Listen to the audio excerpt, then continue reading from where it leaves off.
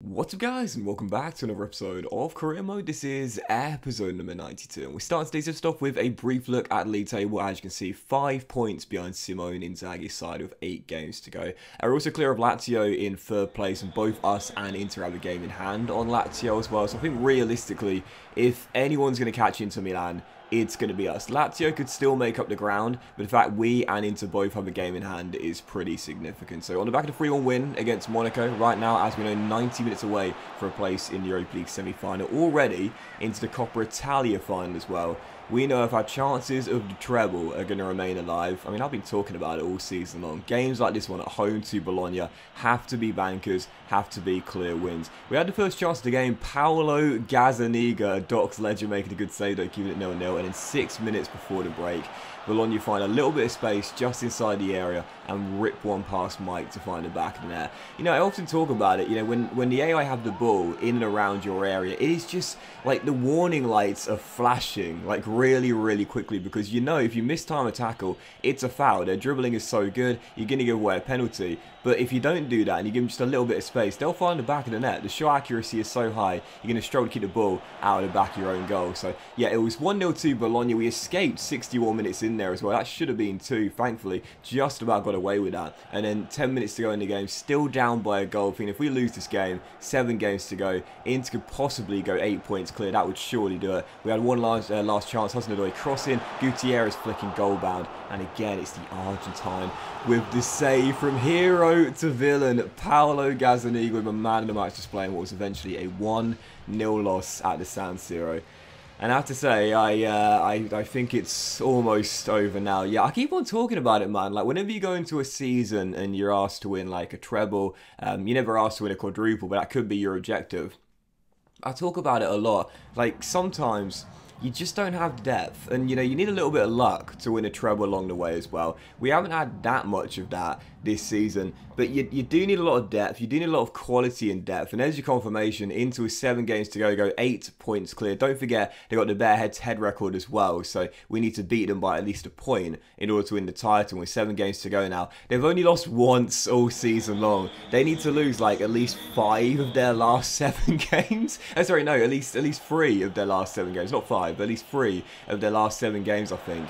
So yeah, I talk about it a lot. You know, when you're chasing the treble, sometimes you just got to say, one's got to go. You know, you just got to sacrifice one to have the best possible chance of picking up a double. And if that's going to be the case, I think it's going to need to be the Serie A, because heading into the game on Thursday night, it was Monaco, second leg of the Europa League quarter-final. Like I mentioned, we won the first leg by 3-1, so coming to this game, just needed to stay tight defensively, and we'll be into the final 4.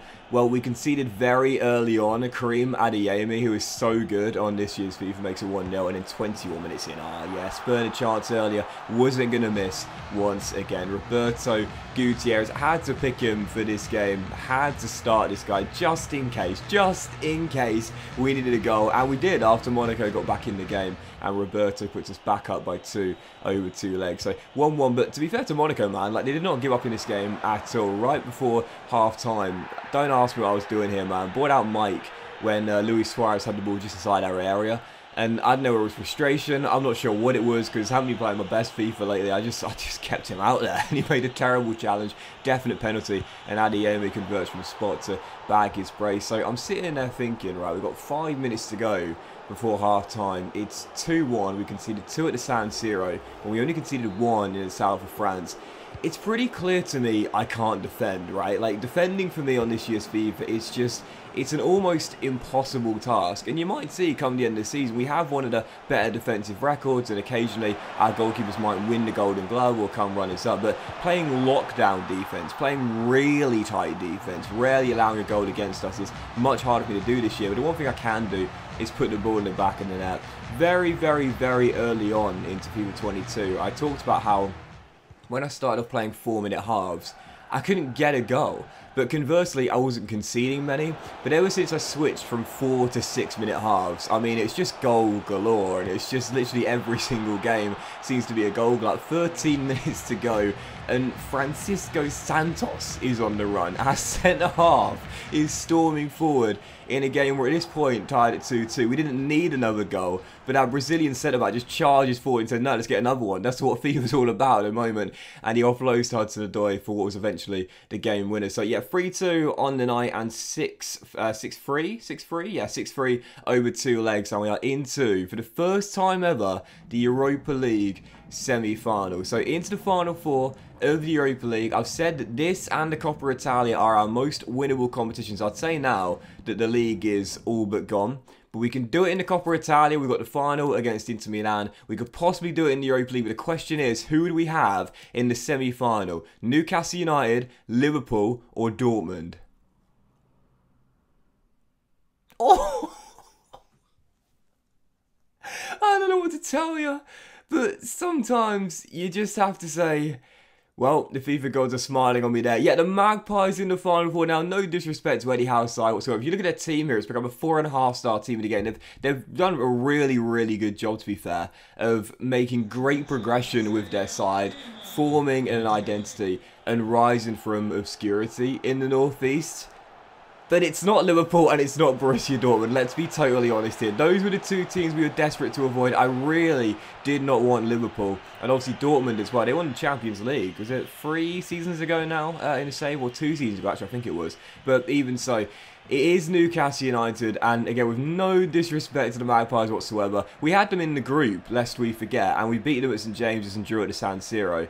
I think out of the 3 teams there, you know which one I was secretly, with my fingers crossed, hoping for. We've got them. It's the Magpies in the final 4. And again, firm favourites to qualify for the final now, no doubt about it. I don't think it'll be easy. I don't think it'll be routine. If you remember in the group stage, we drew on match day 1 against them at the San Siro, and in the reverse fixture at St James's, we only came through 2-1 with a late goal, I believe. So I don't think it'll be easy, but we are favourites. And I'd say if we don't make the final from this position, yeah, I'd say I've probably choked it. So a golden chance to reach our 2nd European final back-to-back against Eddie Howe's Newcastle. If I bottle that, we're going to have some very serious questions, asking me to win the treble and going out in the semi-finals of the Europa League, and surely about to fall short in the Serie A as well. Because following the draw, we beat Empoli by a 0-0 away from home. Really poor game at one. Goretzka smacking one in from range, to be honest. Definitely should have been kept out. Really poor goalkeeper, but hey, we'll take the win to keep us within a glimmer of hope of catching Inter Milan. But the following game, Fiorentina at the San Siro, we've had battles with these guys, with both Brentford and of course Milan as well. Europa League with Brentford, lest we forget it was Fiorentina that knocked us out in the quarter-finals. And in Italy as well with Milan, we had them in the Coppa Italia semi-finals, managed to make it through to the final. And of course we faced them in Tuscany in the reverse fixture, and now here at the San Siro as well. So I feel like Fiorentina are becoming a little bit of like a minor rival for us, if you will. They had a lead in the first half through Sesko, and then just past the hour mark, thankfully rescued, and unsurprisingly rescued by Rob. If I ever need a goal, this is the guy I turn to, man. I know Hudson-Odoi, Keane and Timmermans all chip in every now and then, but Rob has 27 goals now in 33 games. I don't think he's going to get the record in this area, which is 36. I think it's a bit too late for that. He needs 9 and 5. For a striker like Rob, it's doable, but it's unlikely. However, I do still think he could get to 30 in his first year in the Serie A. I'd certainly take that. So yeah, in the end, a 1-1 draw against the lads from Tuscany, and that basically ends it. Inter slipped up once again, and I've mentioned it. If Inter ever slip up, we have to capitalise. Unfortunately, we did not. A draw ourselves means that the gap remains at 8 points with 5 games to go. It is over. You know, like I've been saying it, one's got to go. Well, it's going, and now it's gone. It's over. We're going to catch Inter Milan. It was always a pipe dream, and when we had that one chance, all season long, that came in the Milan derby when we were the away team. And if you remember, we've been chipping away at that deficit all season long. It cut the gap to 3 going into the game, and had we won it, we would have gone top. That was the one chance we had all season long. I didn't take it, and since then Inter have pulled away, and this time we ain't going to catch them. So yeah, following game, final one of today's episode. This was Torino away from home. Obviously, I always say, like, you always have a soft spot for teams you've done career modes with in the past. If you guys didn't watch it back then, I definitely do recommend it. It's one of my favourite foreign-based career modes I did. It was a Torino career mode back in FIFA 15. It was a really, really fun one. It got off to a great start and it just never, ever let up. Definitely recommend it. It's a playlist on my channel, but even so, really excited for it, heading to Turin for this one. Took the lead early. Gutierrez is 28 for the year, put us in front, but in 27 minutes in, conceded yet another penalty. I've conceded like 4 or 5 penalties this season. My discipline has been so poor in the back line. It was a bit unfortunate as well, to be fair, because Mike made a great save and then Santos kind of just like bundled over his man. Totally unintentional, but one of those things, just have to take it. There you go. So Torino back on level terms from the spot, and then 34 minutes in, golden chance to restore our lead. Timmermans firing over, still 1-1. Second half begins 3 minutes after the restart. I thought this game really could go either way at this point. We've been a better team, but Torino have been threatening themselves, and then 4 minutes after the break they would find the goal to get in front for the first time in the game and turn it on its head. Daniel Baselli offloads and Gonzalez smashed one into the top corner. It's 2-1. And I don't know whether it was just me being, I don't know, feeling sorry for myself, or just thinking, you know what, forget about it, it's not going to happen. We've got the Europa League semi-finals to come, they're more important now because top 4 is practically guaranteed. But for the league, I'm just not sure we've got any chance of catching Inter now. Like I said as the game kicked off, one's got to go, and it's been going for a long time, and now I think it's officially gone. Menezes did fire in our leveller off the break to make it 2-2, get his first goal for the club. That was really nice to see. And I was pushing, I was pressing, I was trying to keep the rare chance alive of catching Inter Milan. Attacked quite a lot in the final stages, but just couldn't find what was going to be the winning goal. So our poor, inconsistent run in the league continues, and this is the reason why Inter Milan are effectively champions. Just give them the crown now, put the engraving on the trophy now, it's over, we are going to catch them. 2-2 away in Turin, and we look at the league table, as you can see, 4 games to go. It's over. We are now dropping to 3rd, we're 10 points behind. We need to win all of our remaining 4, and Inter need to lose all their remaining 4. It's over. It was going for a while, and now it's gone. But that was this is the career mode, guys. Massive thank you for watching. I hope you enjoyed it. If you haven't, please drop a like. Much love to you all. Have a fantastic day, and I'll see you for the next episode of Career Mode, featuring both legs of the Europa League semi-final against Newcastle United very soon.